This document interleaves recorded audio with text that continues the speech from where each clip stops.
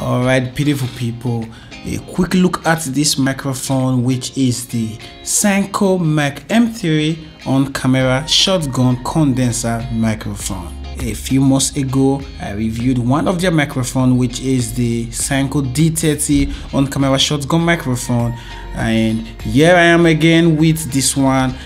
This is quite cheaper, smaller than the D30. We are going to look at some quick specifications of this mic, and we will do a sound check so you can tell if this mic suits or sounds good for you. Some quick specifications: this mic is compatible with both cameras and smartphones, runs on 2 AAA batteries, and will give you up to 50 hours runtime or 10 hours if you should connect your headphone for monitoring. It's super-cardioid, which means that pickup pattern is directional. Frequency range between 30 Hz and 20 kHz. You get gain adjustments. Signal to noise ratio is 78 dB, which is similar to what you get with the Rode VideoMic Pro. What do I like about the design?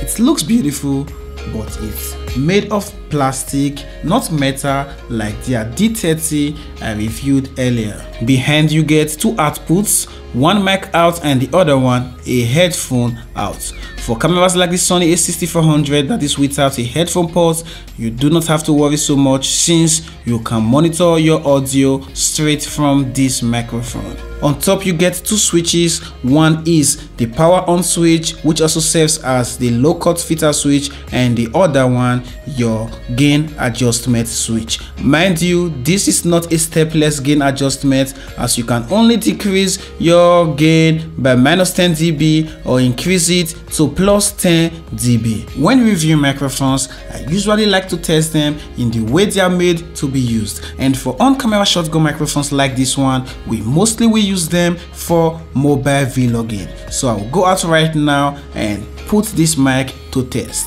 So we're outside testing this microphone. It's kind of windy.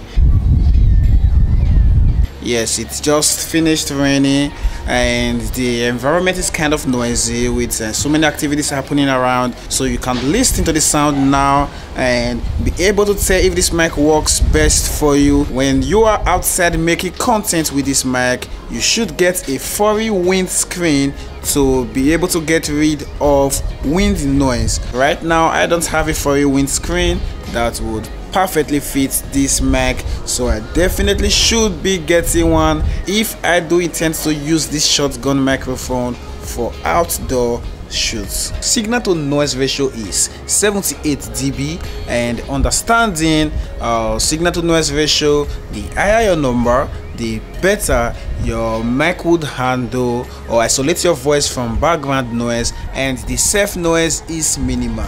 This mic is extremely lightweight, which makes it a better option for me when working with the Synco M2 or the Ronin SC. While the shock mount is beautifully designed, it's more like a holder than actually doing the work of a shock mount. This mic sells for $59, which is less than half of the price of some other microphones with similar features from other competitors. I recommend this mic if you're a content creator on a budget, but if you have more to spare, you may have to consider the Synco D30 that sells for $159, that sits in between compact on-camera shotgun microphones and professional shotgun microphones. Over here at BTS Gram, it's all about the process of filmmaking. So if you like what we do, please remember to hit the subscribe button and give this video a thumbs up.